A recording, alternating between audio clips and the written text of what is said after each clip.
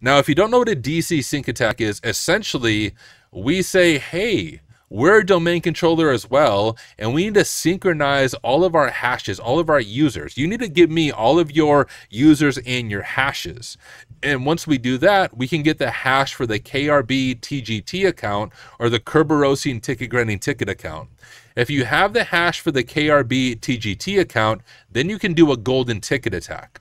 A golden ticket is a really nasty level of persistence in Active Directory that I've done that actually one time on an internal pen test. I got permission from the client. I was able to find, I think it was a service account that had DC sync privileges, and I was able to use a service account to do a DC sync and then create a golden ticket to demonstrate impact to the client. What's nasty about a golden ticket is even if you change a user's password, I can still authenticate as that user, including all the domain admins.